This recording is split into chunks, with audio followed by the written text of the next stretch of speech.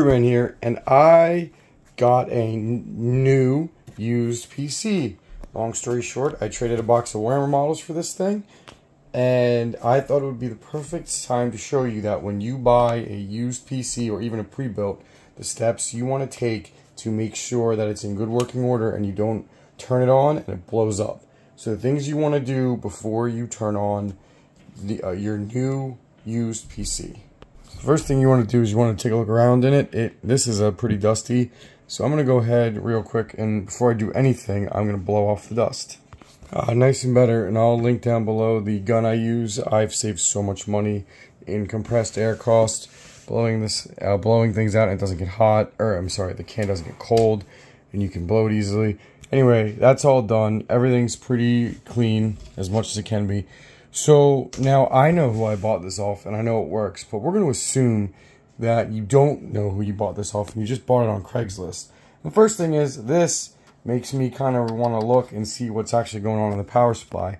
So the first thing I would advise you to do is to just double check the power supply and that everything works just fine in it. Now, I would argue if you're willing to buy a used PC, you're willing to at least be able to troubleshoot it to make sure everything works. So let's go ahead and do that real quick. I missed the back. It's still pretty dusty. I'm going to go ahead and blow that out. But let's take this power supply out real quick. There's a mess of wires in here. So obviously, I'm glad I did this because you want to make sure everything's powered correctly. And the first red flag is a SATA adapter. SATA adapters are never good. Now, it could just be powering the fan shroud, the fan hub, which it looks like it's doing. And then it's moving to, I guess, these LEDs. It's powering those LEDs I showed you about. You know, it probably is safe. I mean, so I know it's safe because my buddy actually used it. However, if you're buying this from somebody, I wouldn't trust it. I wouldn't know what they did. So the first thing we want to do is want to remove that. So we just got rid of that. Now we kind of want to follow where this is going. This is going to a fan hub, which honestly, this PC you don't need, and it's just another point of failure. I would actually probably just take that out. I mean, this is literally powering a 1050 Ti and a lower end CPU, which I will show you as soon as I pull this open. So we're checking the power supply out. I cleaned it up a little bit. It's an Allied 500 watt. It looks like it can handle everything in here just fine. So, you know, if you want to power the lights back on, I'm just going to plug them back in because I don't think there's a problem with it. But I am going to just rewire this just to make it look nice and that it's not being shoved in. Pull the duct tape off and just clean out the inside just a tad. So another thing I wanted to do is I wanted to clean up the wires. I'm going to zip tie them together and clean this up. You know, for a few bucks for a zip tie, if this is going to be, you just bought this PC and you're proud of it, it's going to be your long-term PC for a while. You're going to want to clean it up and make it look nice. Just going through here, I'm going to remove some of the stuff that I don't need. This is a grounding wire. And I'm not sure why there's a grounding wire on this case. It's a little weird. But it's up to you if you want to use, so it's got lights here and a USB front hub. I will leave it in. I feel like there's enough power. I looked at the way it was wired. It seems safe. After I got rid of this after I got rid of these LEDs, which honestly are probably fine, I just chose not to take the risk. So let's just get this rewired and put back in. Put it in the right way. You want to make sure the fan goes, you know, where the hole is. I actually tried to put this in upside down because I wasn't paying attention.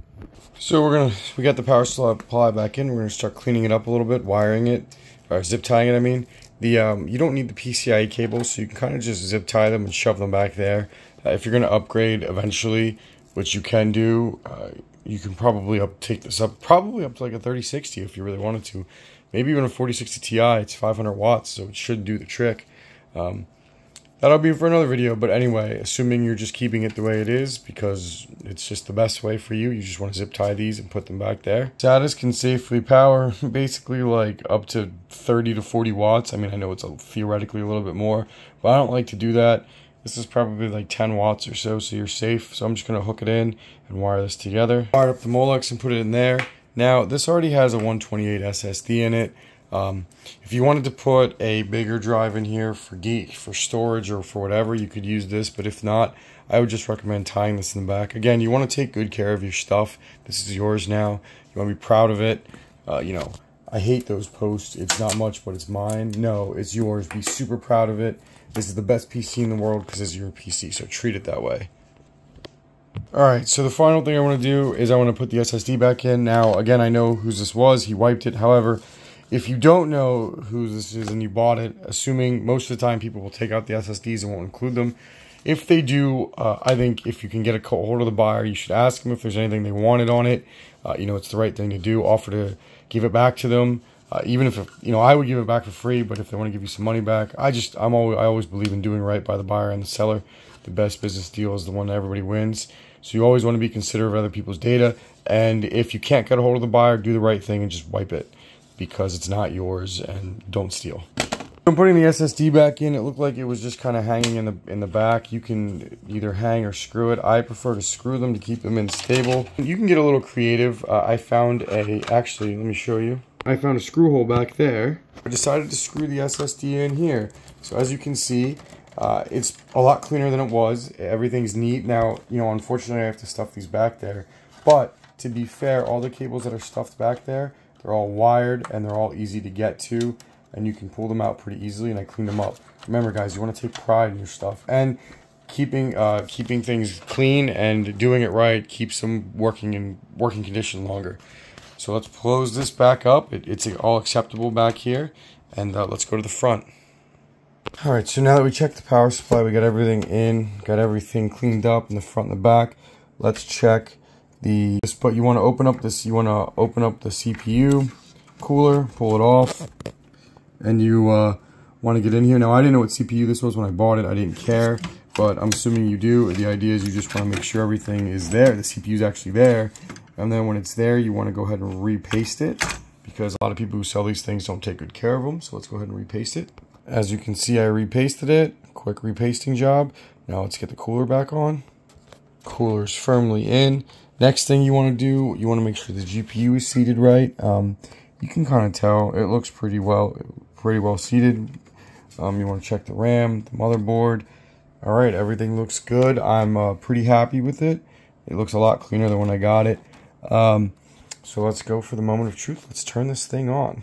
One other really important thing, you see this back here? You want to make sure this is 115, not 240, or you'll blow it. So you always want to check that if your power supply has one of those. Moment of truth, turning it on. And it posts. Alright, guys. Well, thank you guys for watching. I'm sure I'll be doing some tests with this thing in the future. Anyway, thank you guys for watching. Please like and subscribe. Again, you want to do all of these steps before you turn on the PC, just to make sure everything works.